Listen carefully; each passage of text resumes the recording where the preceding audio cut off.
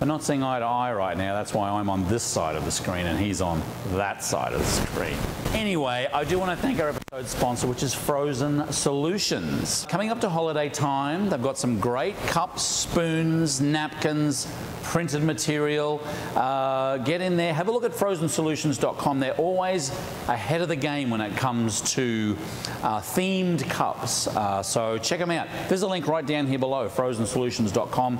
Mitch and all the crew there, we very much appreciate their episode sponsorship. Now, I want to talk a little bit about how to clean your batch freezer at the end of the run. And this applies to not only your batch freezer, but your custard machine and your really any frozen dessert machine, shake machine, so forth. Most of us are quite familiar with running the water mix through the end, and you may have a little bit of build-up, butterfat build-up, depending on how much, what the percentage of butterfat that you have and the amount of mix that you put through here during a particular run. You could have quite a heavy build-up of butterfat. So you'll rinse this machine out, run a lot of water through till it's pretty well clear.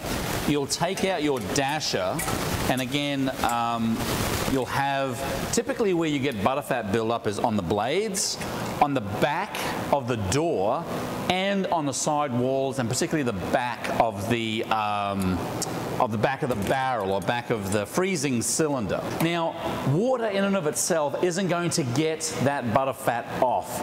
You're going to need to come up with some sort of way to actually clean the machine. And a lot of people rinse the machine at the end of the day. They don't clean the machine. If you're running just waterized products, not a huge need to be able to scrub it down with a Dawn or some sort of cleaning agent. But if you're putting a dairy product in here, you really do need to do that, particularly if you want to help combat that cross-contamination between flavors. And this is a little invention that I came up with that I'm going to tell you right now that Dawn, look, I'm going to say it, they stole from me. I've been doing this at home, I've been doing this at our businesses. This is a squeeze bottle with about an eighth Dawn or some sort of detergent, the rest water, and it's basically what I call a pre-soak. Lo and behold, Dawn comes out with their pre-soak. Pretty sure I've got some little bit of money coming in from that. So what you want to do before you actually put product back in this machine, take this squeeze bottle, which has got this Dawn solution on it. You can make a spray, you can make a squirt, like this.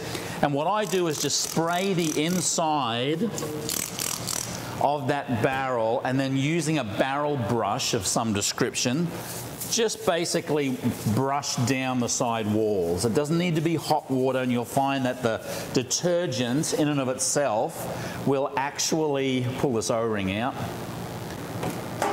the detergent will actually break down the butter fat.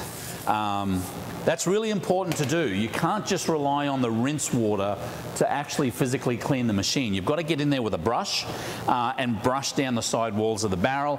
This unit has a built-in faucet, so I can get in there and basically just wash that out, rinse it out, back off on the pace a little bit. We can do the front door as well.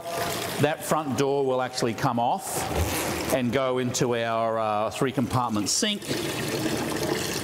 And again, most of the units will have some sort of a catchment tray, drip tray, that if you do get a little bit of that water through the back of the barrel, it'll drop into a drip tray and kind of come out somewhere, or it has a tray that comes out. So yeah, that's pretty well it. It's something that I would say a lot of people overlook.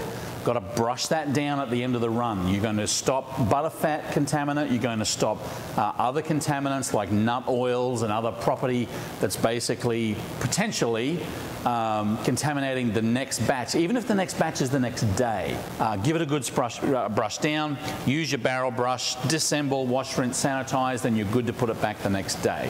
And look, if you buy the Dawn pre-soak product, I'm setting up a GoFundMe page so that you can send me, I don't know, whatever you think, 25 cents, 50 cents, whatever you think I deserve as a result of coming up with the invention that Dawn basically stole from me. That's all we have for this episode. Thank you very much again to our sponsor, Frozen Solutions. Check them out on the link down below. Keep on scooping, and we'll see you in the next video.